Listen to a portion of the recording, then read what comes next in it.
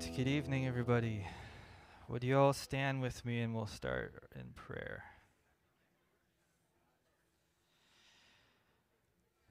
Lord, I thank you for who you are, Lord. You're so good and faithful to us, Lord. And I thank you that we can be here with your people praising you.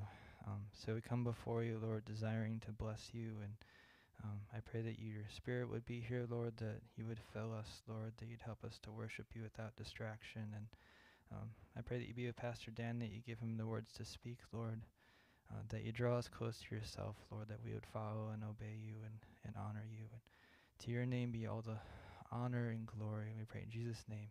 Amen.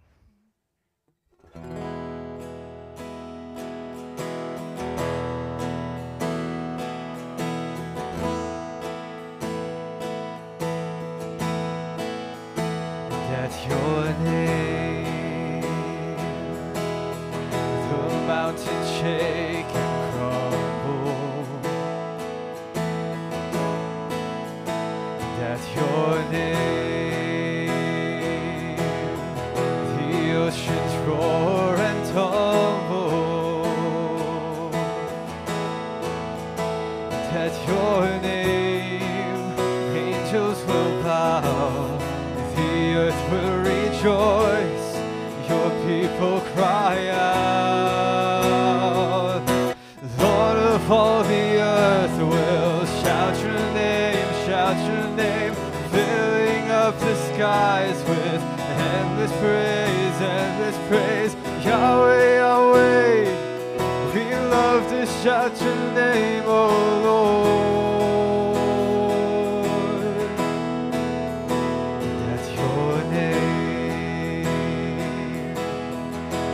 Morning breaks in glory,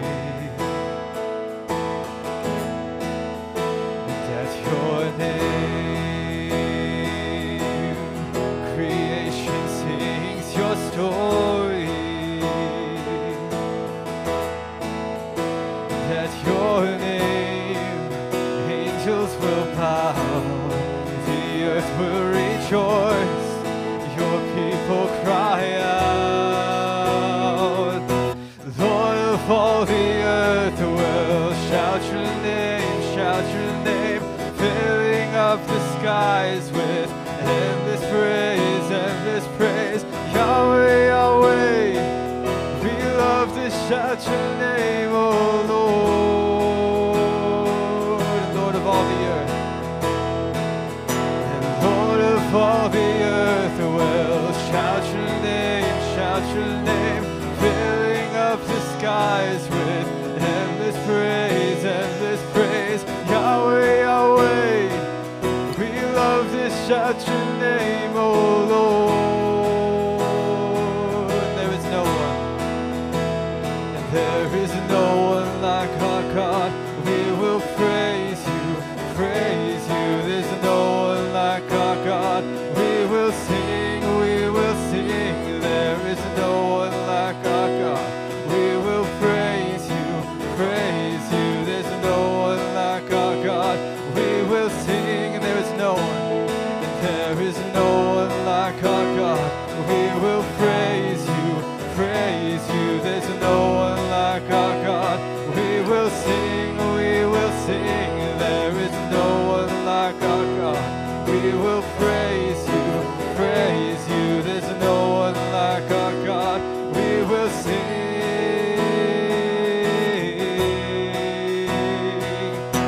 Lord of all the earth will shout your name, filling up the skies with endless praise. Yahweh, Yahweh, we love to shout your name, O Lord.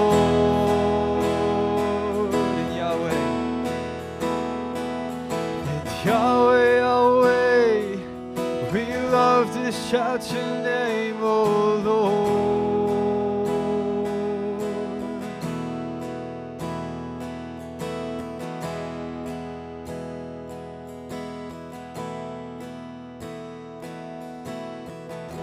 And you are my strength when I am weak, and you are the treasure that I seek.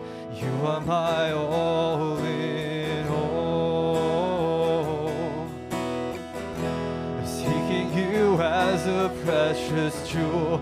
Lord, to give up, I'd be a fool. You are my all in all, Jesus. And Jesus, Lamb of God, worthy is your name.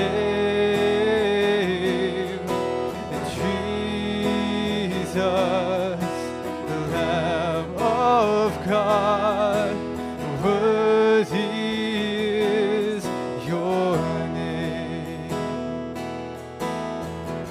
And taking my sin, my cross, my shame, rising again, I bless your name. You are my all in all. And when I fall down, you pick me up. And when I am dry, you fill my cup. You are my all in all, Jesus. And Jesus, Lamb of God, worthy is your name. And Jesus, Lamb of God, worthy is your name. And taking my sin, my cross, my shame, rising again, I bless your name. You are my all in all. And when I fall down, you pick me up. And when I am dry, you fill my cup. You are my all in all. Jesus, the Lamb of God, worthy is your name. And Jesus, the Lamb of God, worthy is your name. Jesus, and Jesus, the Lamb of God, worthy is your name. And Jesus, Lamb of God, worthy is your name. Worthy, and worthy is your name. Worthy, and worthy is your name.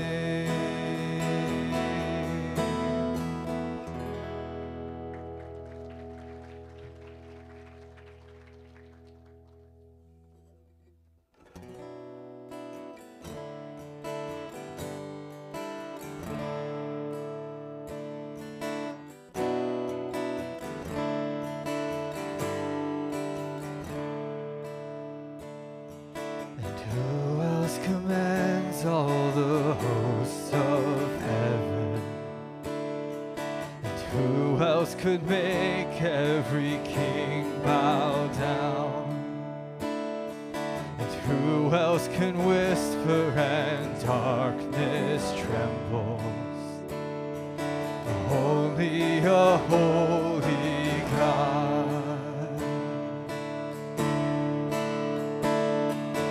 What other beauty demands such praises? And what other splendor outshines the sun? And what other majesty rules with justice? Only a holy God. Come and behold him, the one and the only. Cry out,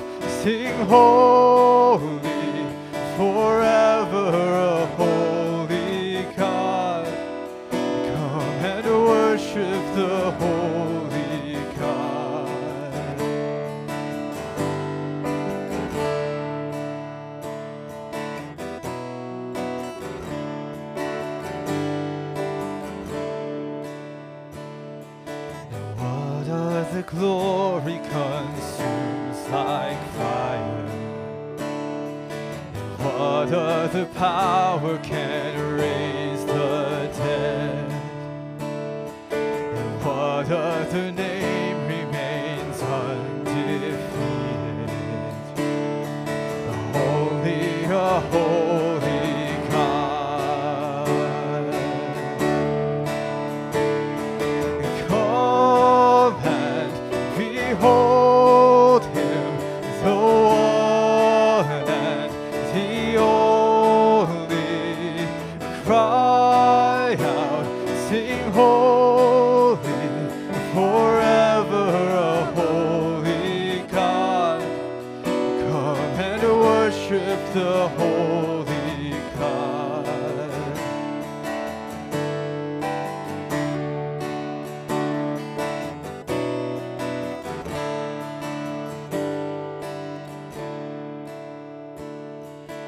Who else would rescue me from my failing? And who else would offer His only Son? And who else invites me to call Him Father? Only a holy God. And only a holy God. Come and behold. And come and behold Him, the one and the only. Cry out, sing holy, forever a holy God. Come and worship the holy God. Come and behold Him, the one and the only. Cry out, sing holy, forever a holy God. Come and worship the holy God. Come and behold. Come and behold Him, the one and the only.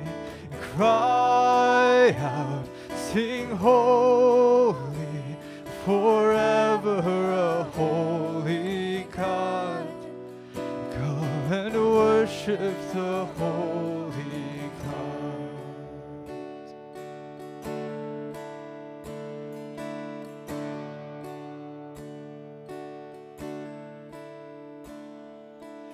We fall down, we lay our crowns at the feet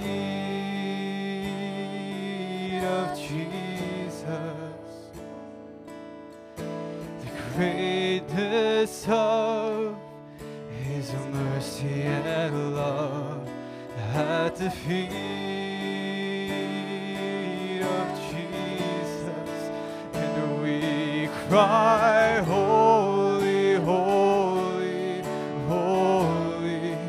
And we cry, holy, holy, holy.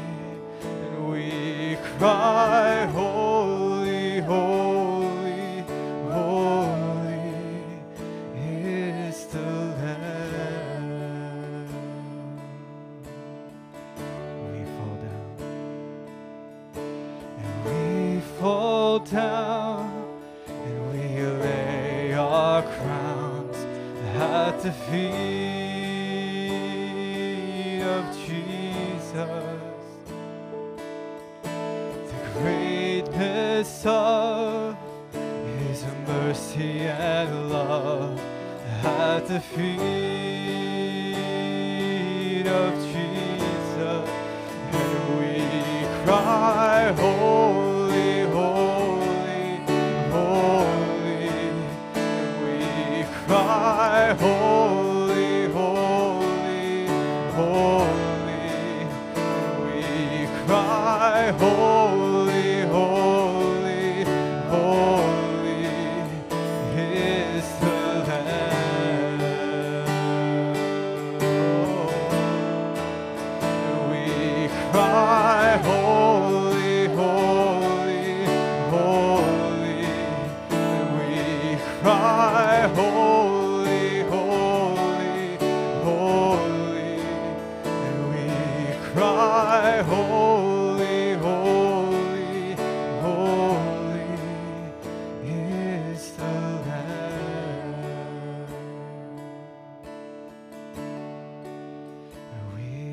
cry, holy, holy, holy. We cry, holy, holy, holy. We cry, holy, holy, holy is the Lamb.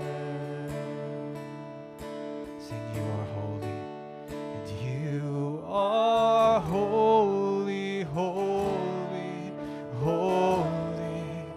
But you are holy, holy, holy. You are holy, holy, holy is the Lamb.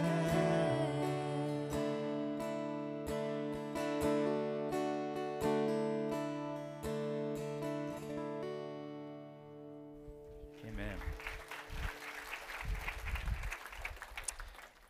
Let's pray together. Lord Jesus, we just thank you for tonight, and thank you that we can come here and worship you and praise you, Lord. Lord, you are holy. And we thank you, Lord, for calling us out of the world into your kingdom, making us your sons and daughters through your shed blood on the cross for us.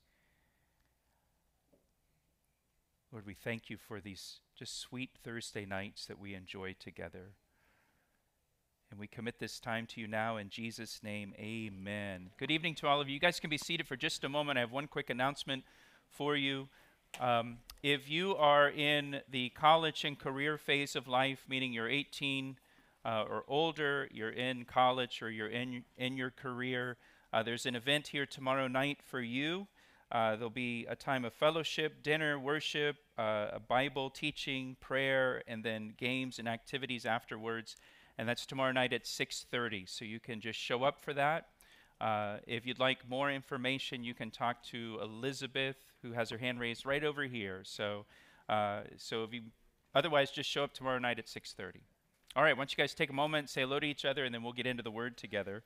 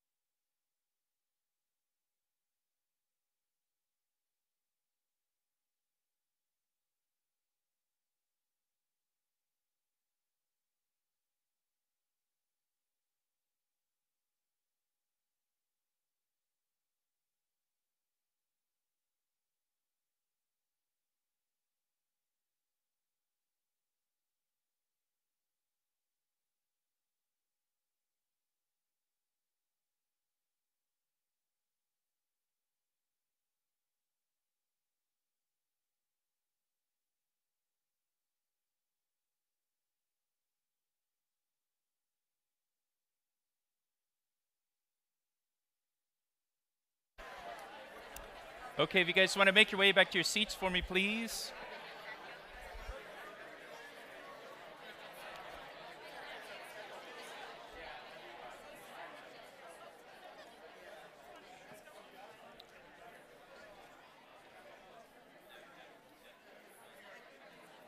You all can talk after the Bible study.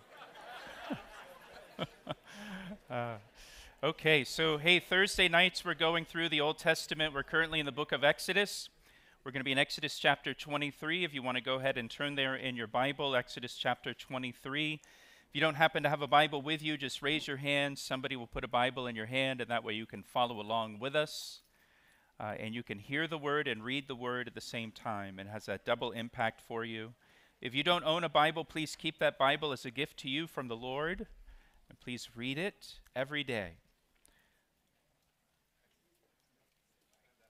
So Exodus 23, just keep your hand up. They'll come around and get you.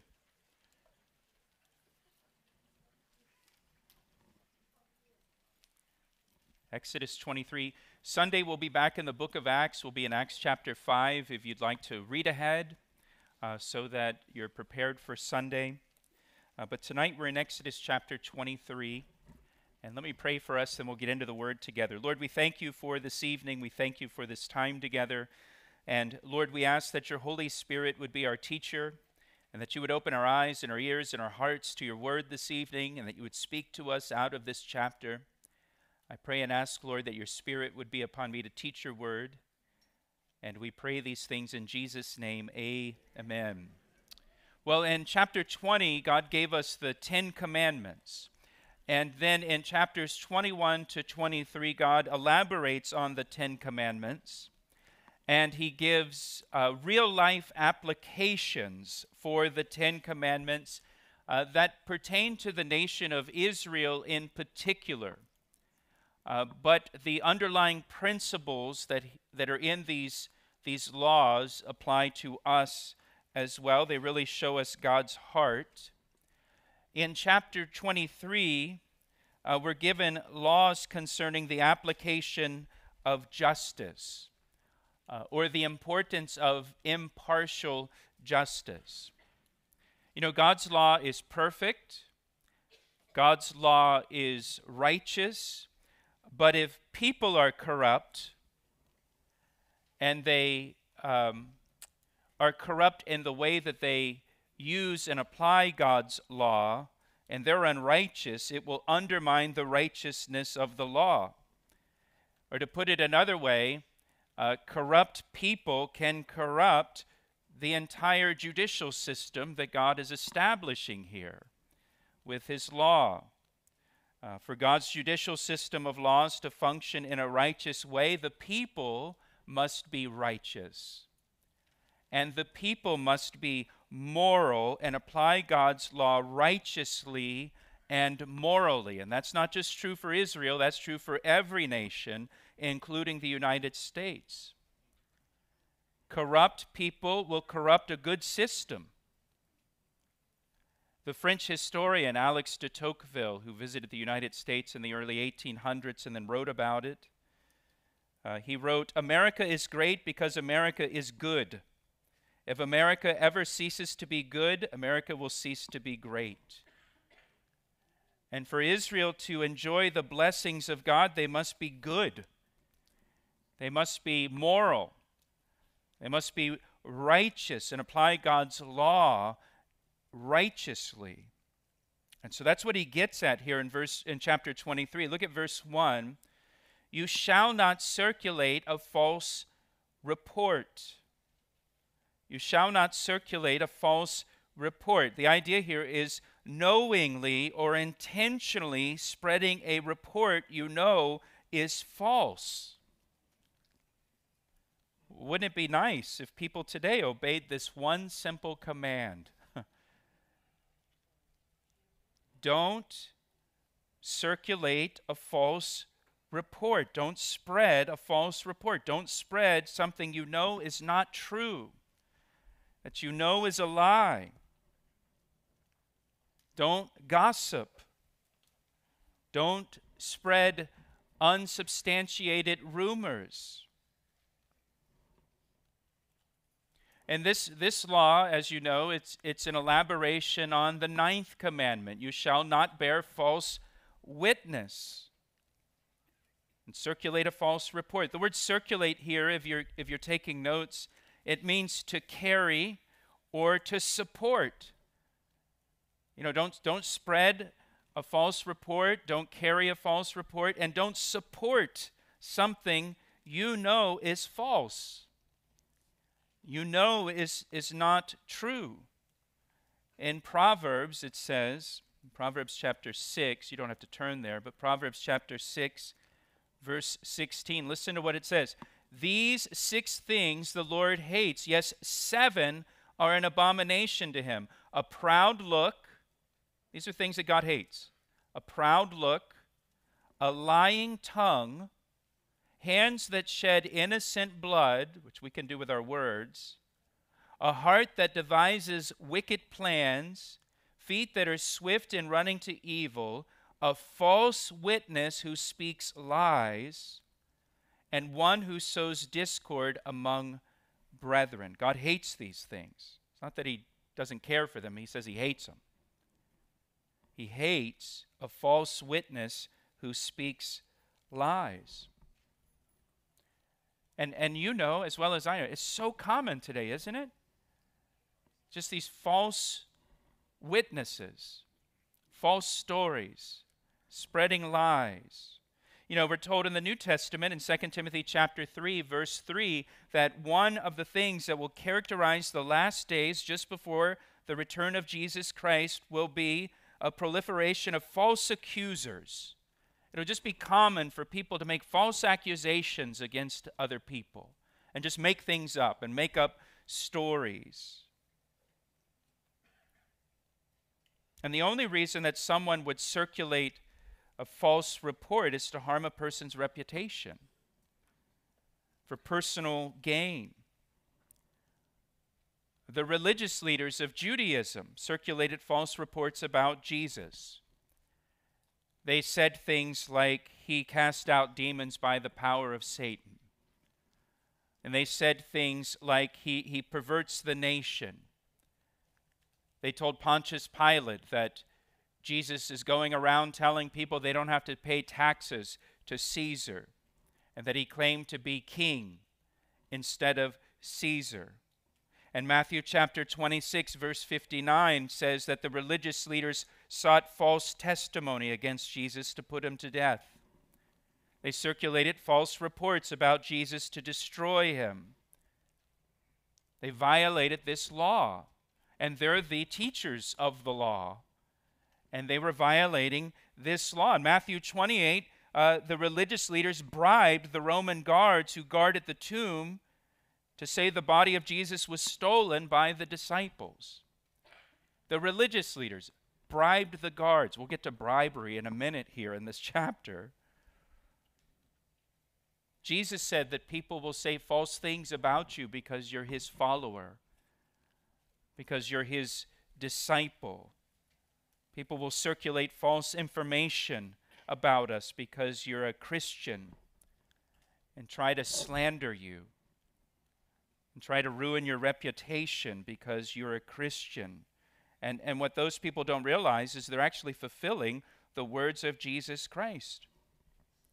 Jesus said when people make false accusations against you, you can rejoice and be exceedingly glad, because great is your reward in heaven. And so if somebody is spreading false information about you, rejoice and be exceedingly glad. They're just building up your reward in heaven, right? Just keep on going, because you're just building up my reward in heaven. He went on to say that they also slandered the prophets of old. So you're in good company, because they did the same thing to the Old Testament prophets. For us as followers of Jesus Christ, we're to always speak the truth. Ephesians chapter 4 says, put away lying and speak the truth with your neighbor. So you shall not circulate a false report. Do not put your hand with the wicked to be an unrighteous witness. Don't join with others who are circulating a false report. You may feel pressure, peer pressure, to join in with others to spread a false report or to perpetuate a lie. You may be under peer pressure at school or some kind of professional pressure at work. You may be the only one who's unwilling to go along with the lie. Well, here it says, don't put your hand with the wicked, to be an unrighteous witness.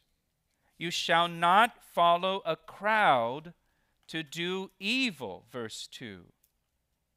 You shall not follow a crowd to do evil. This is just great advice for all of us, isn't it? Don't follow a crowd to do evil. For the younger people in the room, you thought your parents came up with that. God came up with it.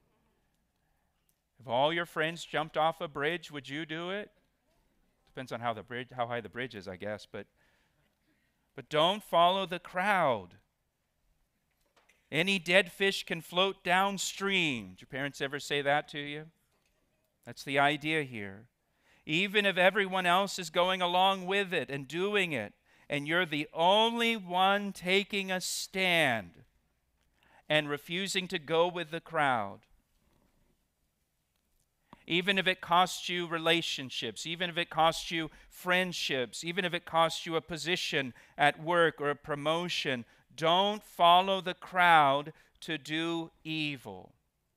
There's so many examples in the Bible of people who just took a stand and refused to follow the crowd to do evil. I think of the Hebrew midwives that we saw earlier in the book of Exodus who they just refused to put the male Hebrew children to death as they were born. They refused to kill the Hebrew babies. Or I think of the parents of Moses who refused the order of Pharaoh and refused to cast their baby boy into the Nile River and kill him. I think of Shadrach, Meshach, and Abednego. When everyone else bowed down to the statue that Nebuchadnezzar created and required and commanded everybody to bow down to it, Shadrach, Meshach, and Abednego refused. They stood. Even though they faced execution in the fiery furnace, they still took a stand. And here again, you shall not follow a crowd to do evil. Be willing to stand for righteousness. Nor shall you testify in a dispute so as to turn aside after many to pervert justice.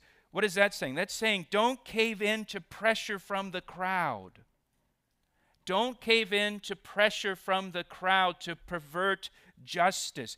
Don't back off from speaking the truth because everyone else holds a different opinion from you. Don't back off from speaking the truth because you fear the backlash from the crowd or you fear being canceled by the mob. Don't compromise the truth.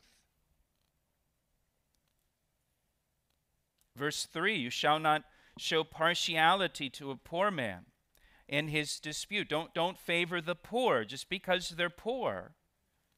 Don't say, well, I'm going to favor him because he's poor and he's so disadvantaged. Even though what he did is wrong or even though he's guilty, I'm still going to favor him. I'm going to excuse him from this crime. No, his poverty shall not be a factor in the decision. You shall show no partiality to the poor or to the rich. You shall treat everyone the same and apply God's word to everyone the same. And we've all seen the statue of Lady Justice, right? With the blindfold on, and she's holding a scale in one hand and a sword in the other hand. And it's blind justice. That's a biblical idea. That's a biblical concept. In God's eyes, you apply the law equally. You apply the law blindly. And listen, righteousness is righteousness. And unrighteousness is unrighteousness. It doesn't matter who does it. It doesn't matter who they are. You don't take into consideration any other factors or any special factors about them. Righteousness is righteousness, and unrighteousness is unrighteousness. And there's no partiality with God, the Bible says. He doesn't show partiality with any of us. He doesn't show favoritism with us. He treats us all the same. Now, we come to verse 4. And in verse 4, we see that this same attitude of impartiality should also extend to our enemies. Look at verse 4. If you meet your enemy's ox or his donkey going astray, you shall surely bring it back to him again. You know why God says this? Because he knows you. And he knows me so well. God knows that if we see our enemy's ox or donkey going astray, our natural inclination is to stand there and watch it go astray and cheer it on. Go, donkey, go, donkey, go. And take out our phone and take a video and go home to our spouse and say, you're never going to see whose donkey I saw going astray today. You're never going to believe whose ox I saw wandering down 295. Want to see the video? God knows us. Proverbs chapter 24. Proverbs chapter 24, verse 17 says, do not rejoice when your enemy falls, and do not let your heart be glad when he stumbles, lest the Lord see it, and it displease him, and he turn away his wrath from him. God knows us. He knows how we are, and so he has to say to us in his law, he's got to write it down. He has to say to us, if you meet your enemy's ox or his donkey going astray, you shall surely bring it back to him again. Verse 5, if you see the donkey of one who hates you lying under its burden. So you've got this donkey that's just collapsed on the ground under its burden. It's exhausted. It can't carry its burden. And you would refrain from helping it. You shall surely help him with it. The application for us today, because I'm assuming probably nobody here has an ox or a donkey. You see someone who hates you and they're broken down on the side of the road. Don't just drive by like you didn't see them stranded there on the side of the road. You stop and you help them. He needs help. And so you stop and you help him. Listen to this verse out of Deuteronomy chapter 22. If you're taking notes, it's Deuteronomy chapter 22, verses 1 to 4. You shall not see your brother's ox or his sheep going astray, listen, and hide yourself from them. You shall certainly bring them back to your brother. And if your brother is not near you, or if you do not know him, then you shall bring it to your own house, and it shall remain with you until your brother seeks it. Then you shall restore it to him. You shall do the same with his donkey.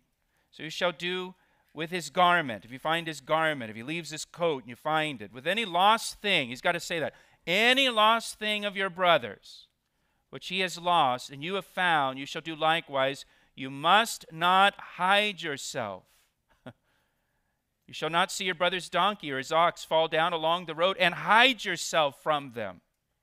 You shall surely help him lift it up again. He has to say to us, if you see your neighbor's donkey on the side of the road wandering, don't hide. Don't be like, oh, come on, before he sees us, let's get out of here.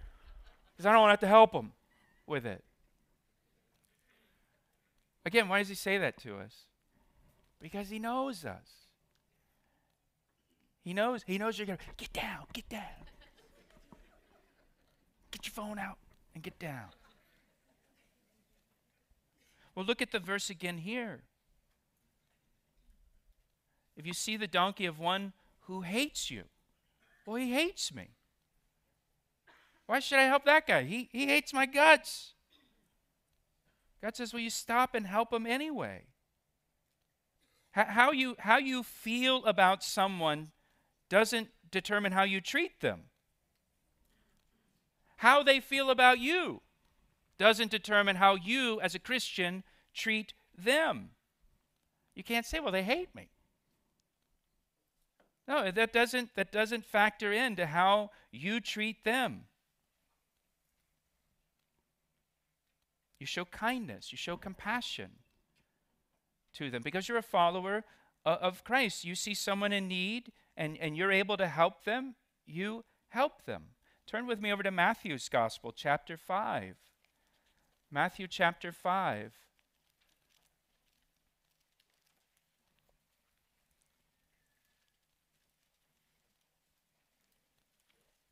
Matthew chapter 5, this is the Sermon on the Mount, the longest teaching that Jesus gave. In Matthew chapters 5 to 7. In Matthew chapter 5, verse 43, Jesus says, "You have heard that it was said, you shall love your neighbor and hate your enemy." Now, that's not in the Bible, hate your enemy. That's something that they said, but it wasn't in the Scripture. Love your neighbor is. But I say to you, love your enemies. Bless those who curse you. You know, like returning their donkey back to them that wandered off. Bless those who curse you. Do good to those who hate you. And pray for those who spitefully use you and persecute you, that you may be sons of your Father in heaven. For he makes his sun rise on the evil and on the good, and sends rain on the just and the unjust. He shows kindness and blessing on both the evil and the good, on the just and the unjust. For if you love those who love you, what reward have you? Do not even the tax collectors do the same? Anybody can love those who love them. And if you greet your brethren only, what do you do more than others? Do not even the tax collectors do so? Therefore you shall be perfect, just as your Father in heaven is perfect. Here Jesus says we're to love our enemies. We're to bless those who curse us. We're to do good to those who hate us, and pray for those who spitefully use us and persecute us, because that's how God is. And we're sons and daughters of God. And so we want to act like him. Now, turn with me over to Romans chapter 12, to the right in your Bible, Romans chapter 12.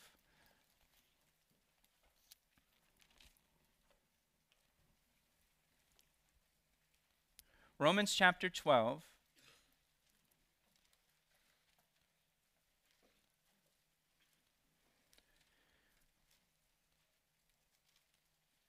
Romans chapter 12, verse 17. It says, repay no one evil for evil.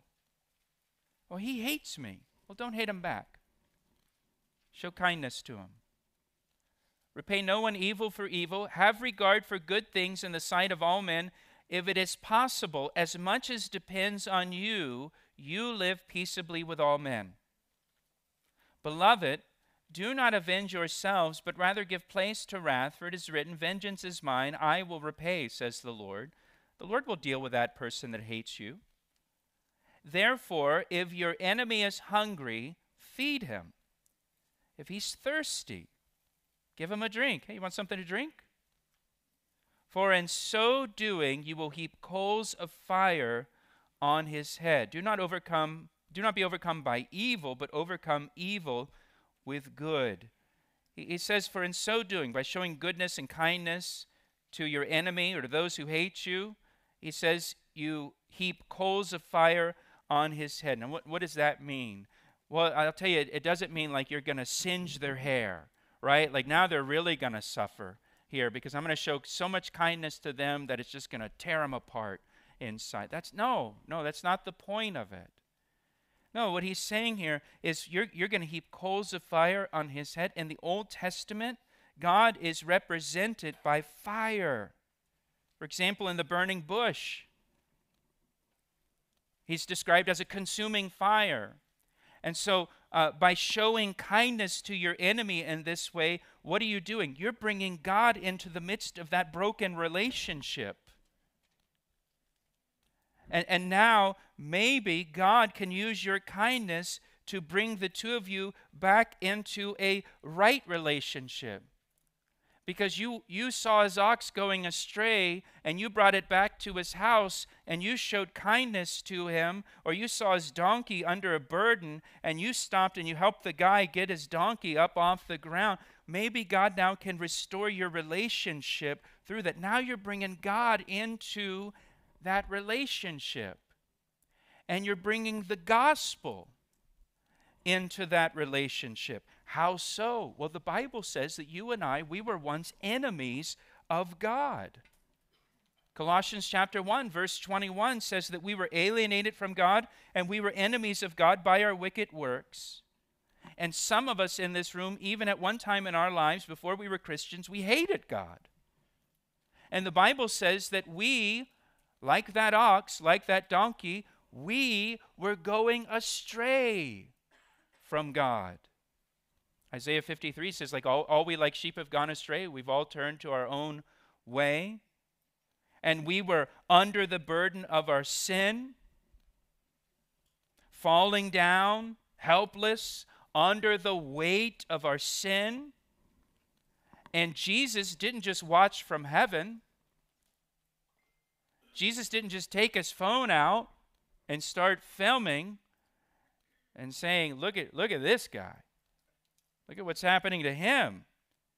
He didn't act like he didn't notice our situation and ignore us or try to hide from us. No, what did he do? Jesus left heaven. He humbled himself and he came down to this earth and he became a man and he dwelt among us. He took on human flesh. Why did he do that? To rescue us.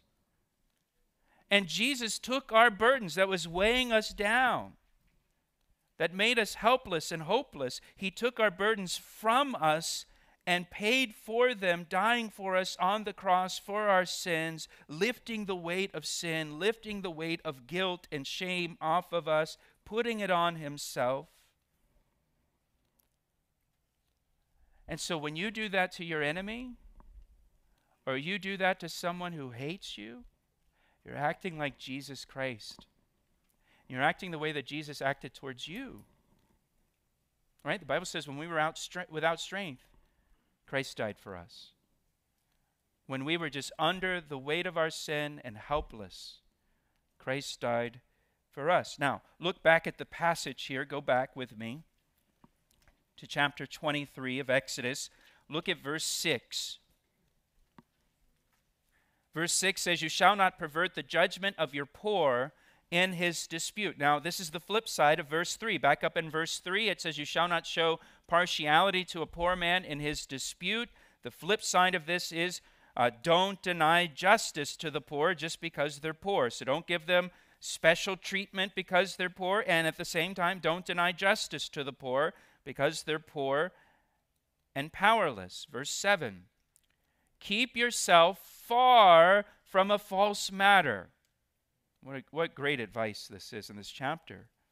Keep yourself far from a false matter. Don't get involved. Avoid it. Please note the word far in that verse. Did you see how I emphasized the word far when I read that verse? Keep yourself far from a false matter. Get as far away from it as you can and stay away from it. Don't get involved in it. Even if people are enticing you to get involved in it, or asking you, well, what is your opinion about this? Or what do you think about this? Or if it's a false matter, I don't want to get tangled up in it. I want to stay far away from it. You know, in Romans chapter 16, verse 19, it says, "Be wise in what is good and innocent concerning evil." Just innocent concerning evil. Keep yourself far from a false matter. Do not kill the innocent and righteous, for I will not justify the wicked. Do not kill the innocent and the righteous. Again, these are laws specifically for the nation of Israel, but they have application for us. Don't pervert justice against the innocent and the righteous. those that are innocent of doing anything wrong or those that have done right. Don't use power against them to try to destroy the innocent and destroy the righteous. If you kill the innocent and the righteous, what are you left with in a society? You are left with the guilty and the wicked in power. Proverbs chapter 14, verse 34 says, righteousness exalts a nation, but sin is a reproach to any people.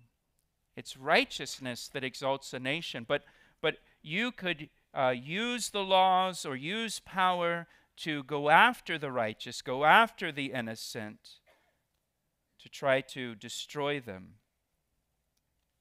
And a nation that destroys the innocent and destroys the righteous is a nation that is in trouble.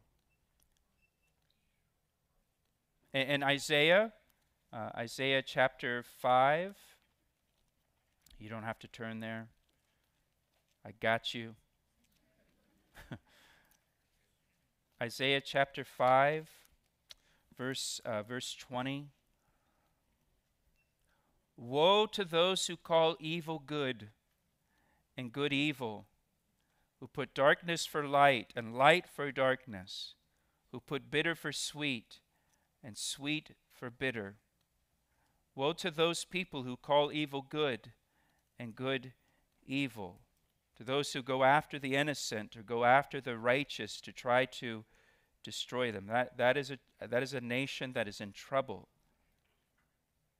And so he goes on in verse 8, for you shall take no bribe, for a bribe blinds the discerning and perverts the words of the righteous. Again, God's law that he gives, it's perfect, it's righteous, but if you are corrupt, you're going to corrupt a good thing.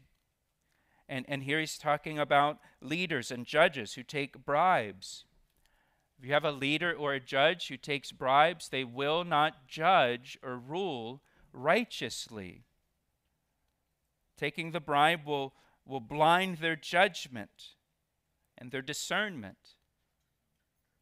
Also, you shall not oppress a stranger, for you know the heart of a stranger, because you were strangers in the land of Egypt. So don't oppress any strangers or foreigners that are living in your land. He says, you know the heart of a stranger. Now, the word that he uses here, the Hebrew word for heart, it's not the usual word that's used in the Old Testament for heart.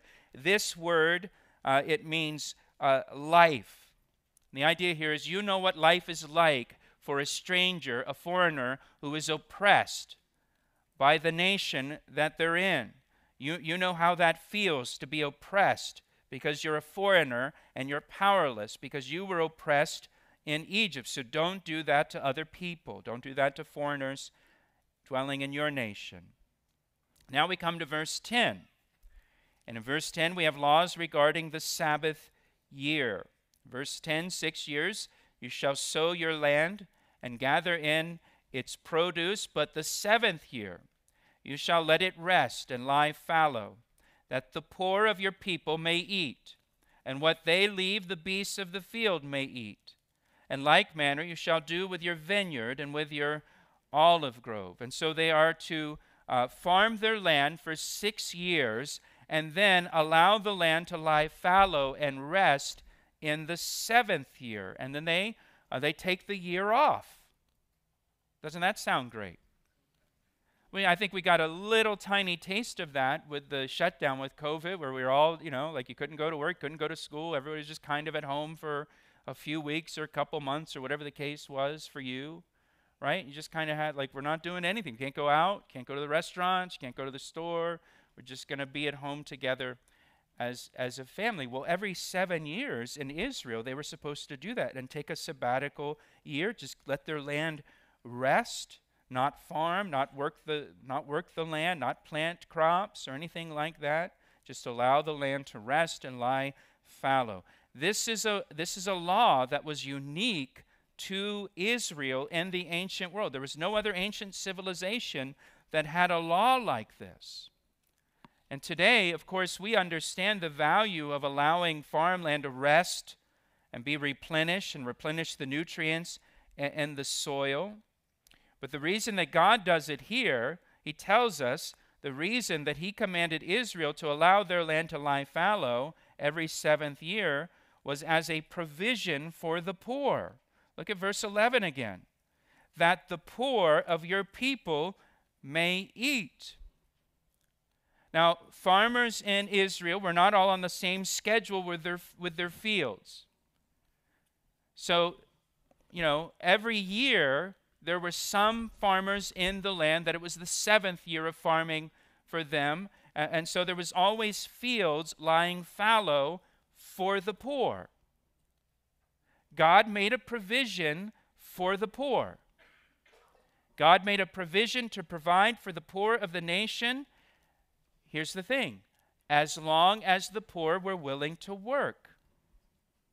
They had to go themselves into the fallow fields and harvest food for themselves. No one did it for them. They didn't receive a free handout. Food was available for them, but they had to work for it to meet their own needs. In the New Testament, 1 Thessalonians chapter 3, or 2 Thessalonians chapter 3, verse 10, it says, if anyone will not work, they will not eat. And that concept comes from this Old Testament law. If you don't work, you don't eat. Provision is made for the poor. Their needs can be met. No matter how poor they may be, they'll have plenty of food, but they have to do the work for themselves. So if you don't work, you don't eat. And so with God's law, please notice this, with God's law, this provision for the poor has this perfect balance of compassion and personal responsibility. Now, here's the thing. Israel as a nation never observed the Sabbath year. God says, I want you to take a year off. And Israel didn't. Every 7 years, I want you to take the year off. Work 6 years, take a year off. Work 6 years, take a year off. And Israel never allowed their land to go fallow and rest. They never took a year off.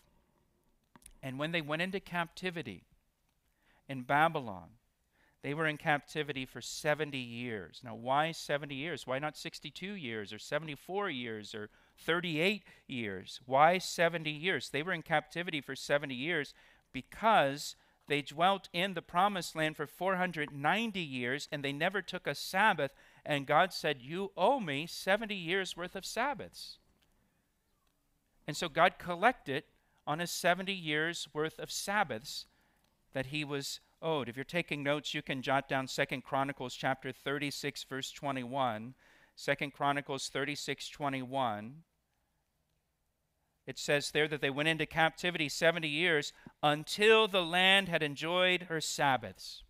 Now, they went into captivity because they had forsaken God and turned to idols. That was the main reason. But the reason for the length of the captivity, 70 years, is because the land was, needed 70 years worth of Sabbaths. And so they were in captivity for 70 years. In verse 12 now, the Sabbath week, or the Sabbath day, is repeated here. 6 days you shall do your work, and on the 7th day you shall rest, that your ox and your donkey may rest, and the son of your female servant and the stranger may be refreshed. And so you take a day of rest each week so that everybody in your household, including your livestock and your animals that you farm with, everybody will be refreshed. And in all that I have said to you, be circumspect, verse 13, and make no mention of the name of other gods, nor let it be heard from your mouth. He says, be circumspect. The idea here is keep your guard up, or pay careful attention to these laws that I'm giving you. We have a similar command in the New Testament in Ephesians chapter 5, verse 15. See that you walk circumspectly, not as fools, but as wise, redeeming the time because the days are evil. Walk circumspectly. Pay attention to the world that you're living in. Pay attention to the things that are going on and going down around you. Walk circumspectly because the days are evil. Don't be as fools who are just blind to everything going on around them, completely unaware, but be wise and redeem the time you've been given because the days are evil. Here, God says in the Old Testament to Israel, you be circumspect. You pay careful attention to what I'm commanding you, what I'm saying to you. And look what he says again in verse 13. He says, don't mention the names of other gods. Don't learn about other gods or other religions or other philosophies. Don't study other religions or other gods just out of curiosity. I want to find out what they believe or how they worship their God and what they practice. Nope. Don't do that. Don't do that. Listen, there is plenty for us to learn about the true and living God, Jesus Christ. And you can spend the rest of your life and eternity learning about him and studying his word, which is a, limitless well here. And you can spend the rest of your life studying his book, the Bible. Don't learn about other gods or other religions or how they worship or anything like that. Now, going into verse 14. Are you guys with me? You still with me here? Is the person next to you with us? Maybe give him a little nudge. Verse 14. Now he's going to tell us about the 3 annual feasts of Israel that they're to celebrate every year. And they are called feasts. They're celebrations. They're not solemn, sad, serious events that are a real bummer. They're feasts. They're celebrations. We've got one feast in our culture, Thanksgiving. They had 3. 3 times a year, they gathered together to celebrate and to feast and eat a bunch of food and have a good time. So verse 14, 3 times you shall keep a feast to me in the year. You shall keep the feast of unleavened bread, which remember is connected to Passover. You shall eat unleavened bread 7 days as I commanded you at the time appointed in the month of Abib, which is in the spring, March, April. For in it you came out of Egypt. None shall appear before me empty. Verse 16, and the feast of harvest, the first fruits of your labor, which you have sown in the fields. That would be the feast of Pentecost, 50 days after Passover. And then verse 16 goes on, and the feast of ingathering at the end of the year, when you have gathered in the fruit of your labors from the field. That would be the Feast of Tabernacles that was in the fall, usually around October. And so you've got the Feast of Unleavened Bread, which is connected to Passover. That's when God delivered the children of Israel out of their bondage in Egypt, followed by the Feast of Harvest or Pentecost.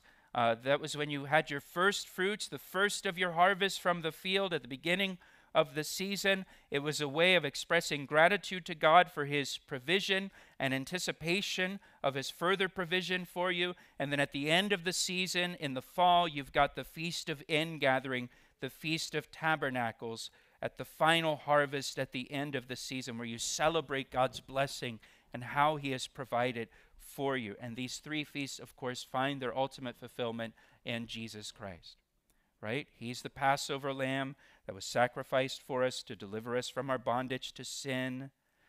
Pentecost, Acts chapter 2, the Holy Spirit is poured out on the church. The church is born.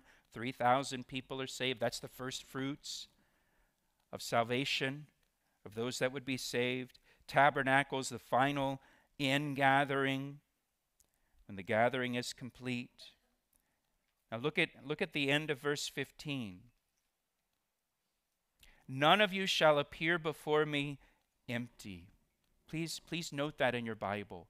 None of you shall appear before me empty. whenever we appear before the Lord, we should always appear before him with something to give. There are many people who come before the Lord, or they come to church wanting to get. Like, what do you have for me? What do you offer for me? What kind of programs do you have for me? How are you going to meet my needs? What do you have to offer for someone like me to meet my needs and my wants? That's really the wrong attitude to have. We should come ready to give. Don't come before the Lord. Don't come to church empty. Come prayed up and filled up with the Holy Spirit, just ready to give out, ready to give worship, ready to give thanksgiving to the Lord, ready to give praise, ready to serve others, ready to minister to others. What can I give? What can I do? Not what can I get, but what can I do? What can I give? How can I serve? How can I? Jesus said, I did not come to be served, but to serve. And that's the attitude we should have whenever we come before the Lord, whether it's in prayer, at home, or you go to a Bible study, or you come here to church on Thursday nights, Sunday nights. Man, I'm prayed up, I'm filled up, and I'm ready to just give out. Give you my praise, my worship, my adoration. Ready to minister to others, serve others. Always giving.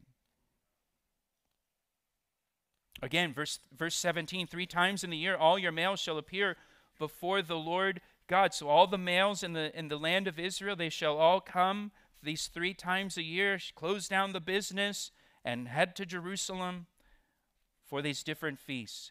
You shall not offer the blood of my sacrifice with leavened bread. Leaven is a symbol of what? Sin. Nor shall the fat of my sacrifice remain until morning. Don't neglect the sacrifice or just take it for granted. The first of the first fruits of your land you shall bring into the house of the Lord your God. Give God your best, not your leftovers, your first fruits, not your last fruits. You know, giving the first fruits in an agrarian society, that required faith.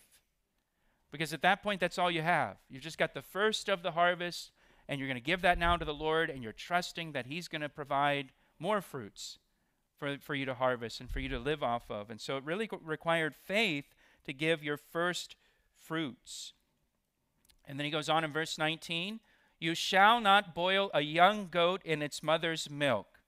Don't you love that verse? It's like, why did he drop that in there?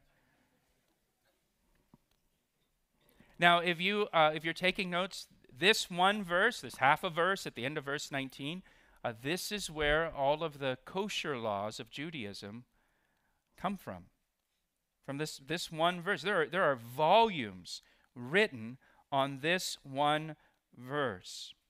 We have a group going to Israel next week, next Thursday evening.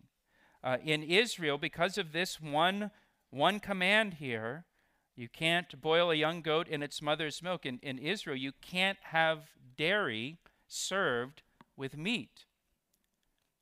So if they're serving meat, for example, you can't get cream for your coffee.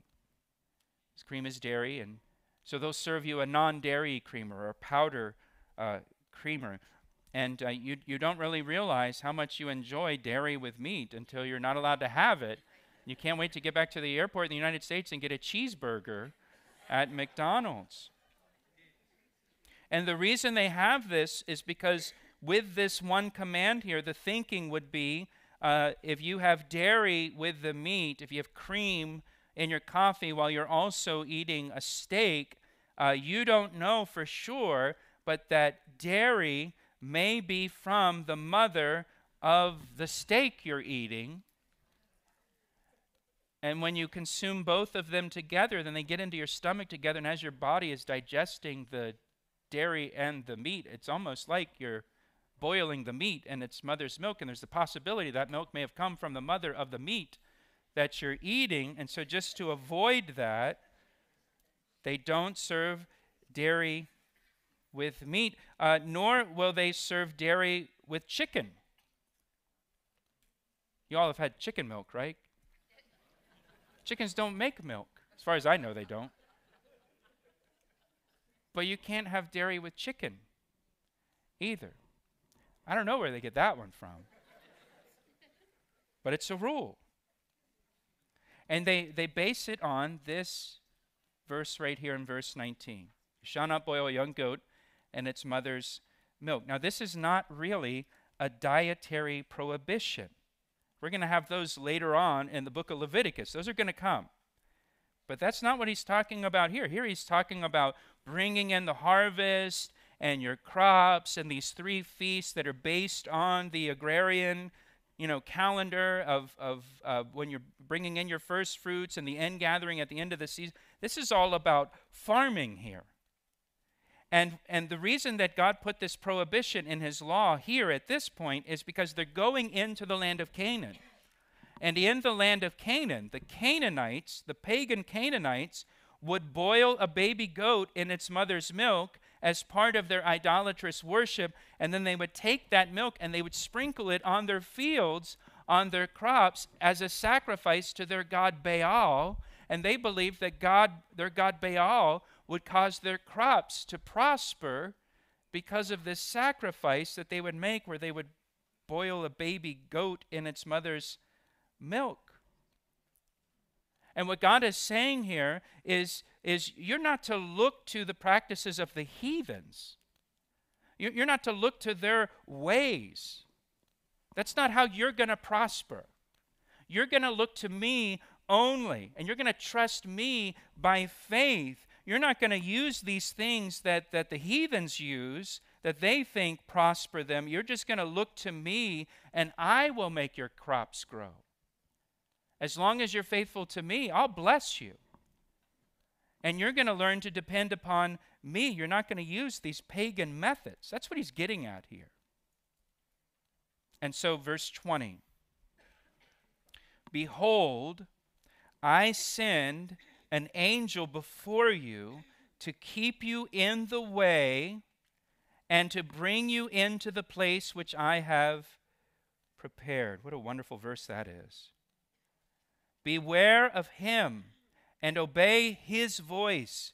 Do not provoke him, for he will not pardon your transgressions, for my name is in him. Now, look back at verse 20. Possibly in your Bible, your translation, the word angel is capitalized. The him and his and he is capitalized in these 2 verses. This is the angel of the Lord. This is the pre-incarnate appearance of Jesus Christ in the Old Testament. Before he's born as a baby in Bethlehem, he appeared at different times in the Old Testament. This is what is called a Christophany or theophany, when Jesus Christ appears in the Old Testament. Notice this angel of the Lord has the power to pardon transgressions, something only God can do. Only God can forgive sins. Notice also, the Lord says, my name is in him. And they are to obey his voice, this angel, this pre-incarnate appearance of Jesus Christ. He will keep you in the way you're supposed to go. He will bring you into the land that I have prepared for you as you follow him and obey him and walk in his ways. This is all pointing to the deity of Jesus Christ. We see this angel of the Lord Jesus appear elsewhere in the Old Testament. For example, in Genesis chapter 32, verse 30, Jacob wrestles with a man, it says. He wrestles with him all night. And then after their big wrestling match, Jacob says, I have seen God face to face, and my life is preserved. Who is the man he was wrestling with? That is God. It's Jesus Christ. In Exodus chapter 3, verse 2, an angel of the Lord appeared, or the angel of the Lord appeared to Moses in the burning bush and called to Moses from the burning bush. Told him to take his shoes off because he's on holy ground. You're in the presence of God. In Joshua chapter 5, after the children of Israel enter the promised land, there's the captain of the Lord's army. Joshua chapter 5, verse 13. Some of you remember this from the VeggieTales movie. And it came to pass when Joshua was by Jericho that he lifted his eyes and looked, and behold, a man stood opposite him with his sword drawn in his hand. And Joshua went to him and said to him, "Are you for us or for our adversaries?" And he said to him, "No." I love that answer. Are you this or that? No. "But as commander of the army of the Lord, I have now come." And Joshua fell on his face to the earth, and he worshipped. And he said to him, "What does my Lord say to his servant?" Then the commander of the Lord's army said to Joshua, "Take your sandals off your foot, for the place where you stand is holy." And Joshua did so. This commander of the Lord's army says the same thing to Joshua that the Lord said to Moses in the burning bush. They're one and the same. In Judges chapter 13, this is just a few examples. Judges chapter 13, the angel of the Lord appeared to the parents of Samson. And then in Judges chapter 13, verse 22, Samson's father says, "We've seen God, and now we're going to die." And his wife says, "I think if God wanted to kill you, he would have done it by now. I don't think we're going to die." But he says, "We've seen God, this angel of the Lord." So this angel of the Lord here, it is a pre-incarnate appearance of Jesus Christ, and it's Jesus who is leading the children of Israel through the wilderness. It's the angel of the Lord that we saw earlier in Exodus that was leading the children of Israel out of Egypt to the Red Sea. And then remember, he went behind the camp, the pillar went behind the camp and blocked the Egyptian army. That was the angel of the Lord also. Look at verse 22, and we're almost finished here. "But if you indeed obey his voice and do all that I speak," notice, God just switched to the first person. He was talking about this angel of the Lord and what you're supposed to do and obey his voice and what he's going to do for you. And now in the middle of a sentence, God switches to the first person. "And do all that I speak." He just said if you do all that he speaks, if you obey his voice. Now God switches to the first person, "And then I will be an enemy to your enemies and an adversary to your adversaries. For my angel will go before you and bring you into the Amorites and the Hittites and the Perizzites and the Canaanites and the Hivites and the Jebusites and the flashlights and the mosquito bites, all of them." Now he goes back to the first person. "And I will cut them off."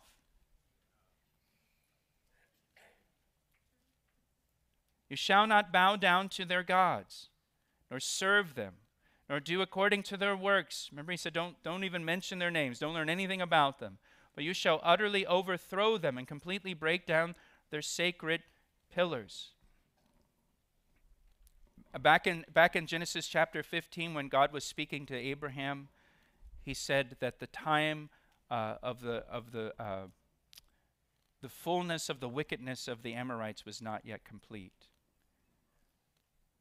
God measures time by morally. He judges nations morally. And they were coming to the end of time for them. They were coming to the time of judgment. Their wickedness was almost complete, almost full. And now God's going to use Israel to bring judgment upon them because of their wickedness. I mean, they were sacrificing their children. They were involved in all kinds of perversity.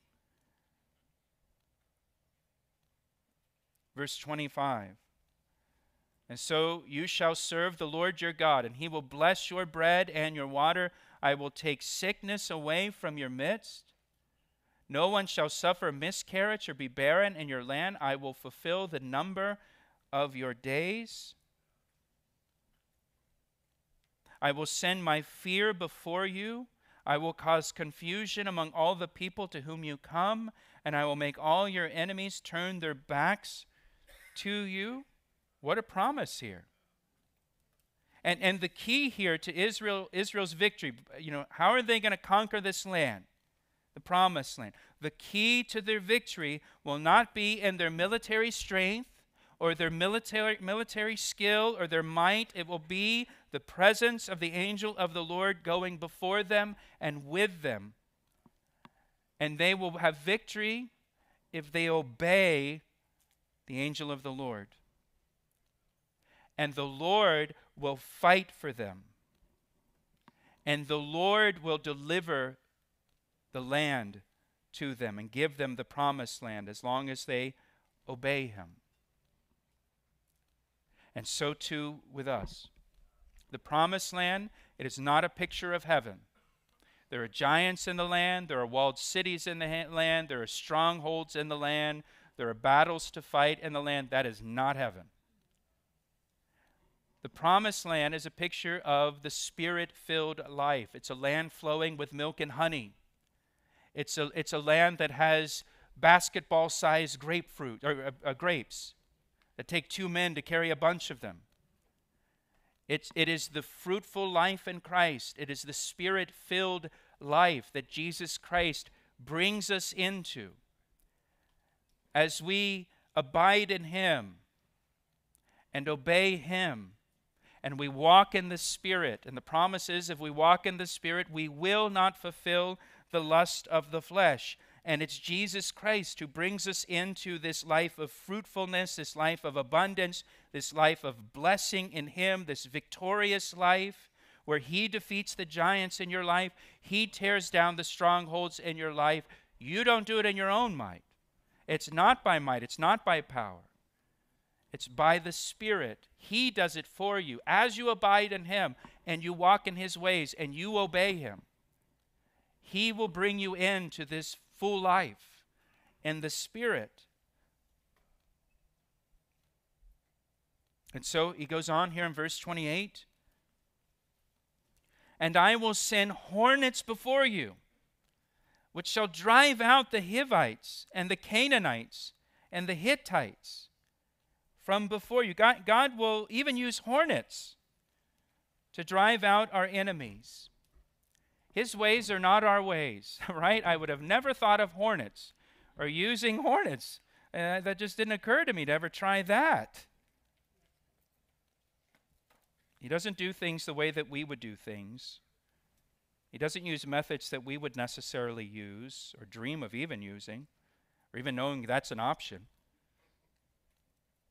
Look at what he says in verse 29. Please tune in. Listen. I will not drive them out from before you in 1 year,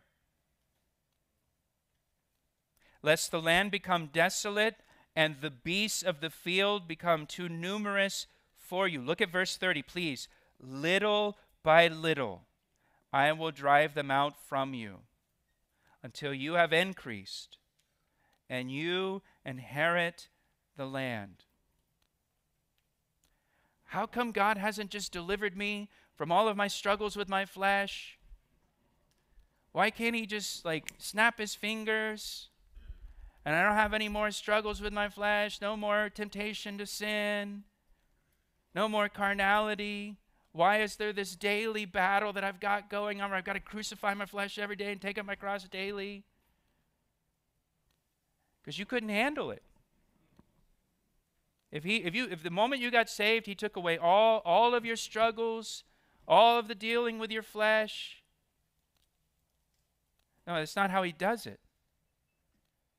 He says, I'm not going to do it in 1 year. I'm going to do it little by little in your life. I'm going to drive out these things, your sin, your struggles, your flesh, these giants, these strongholds. I'm going to do it little by little over time. You know, one of the reasons why He does this, one of the reasons why He does it in my life, I suspect probably in your life too, because He knows that if on the day that I was saved, He drove out all these things, He tore down all the strongholds of my life and all the giants and all the struggles and all the battles, He'd never hear from me again. See you in heaven in 50 years, you know. Thanks. And the reason why He does it little by little is because it keeps us on a short leash. It keeps us coming back every day and multiple times throughout the day. And that's why He does it. So there's a relationship there so that you and I have to constantly cast our cares upon Him.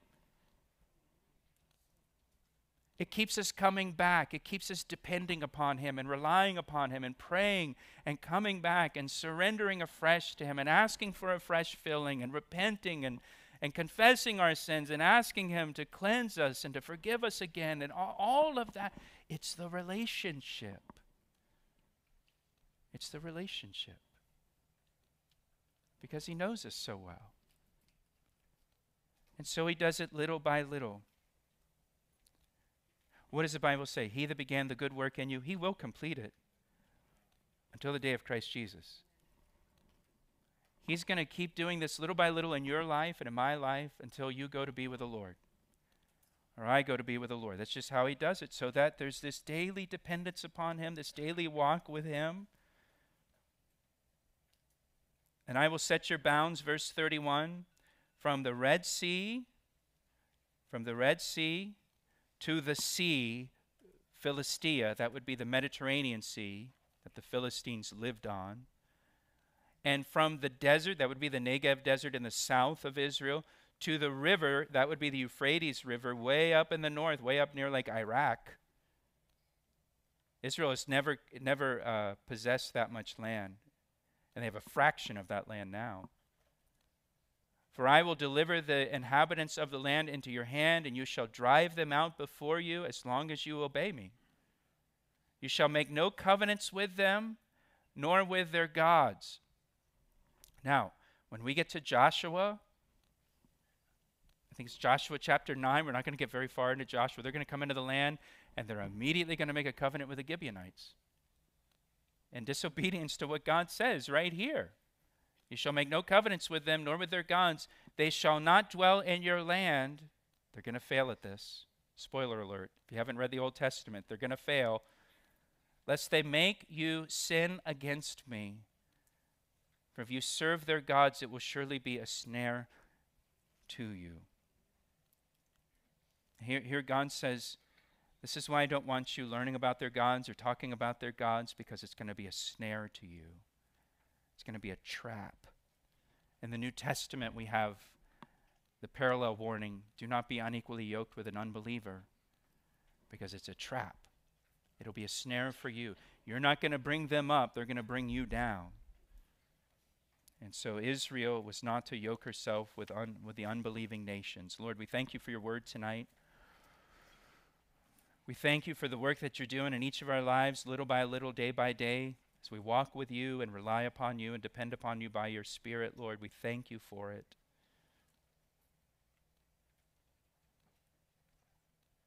Lord, we thank you for your patience with us and your daily care for us and your daily leading. We thank you for your Spirit that empowers us. We thank you for your word that is a lamp unto our feet and a light unto our path. And Lord, we just thank you and praise you in Jesus' name. Amen. Hey, God bless you guys. Thanks for coming out tonight. See you Sunday morning.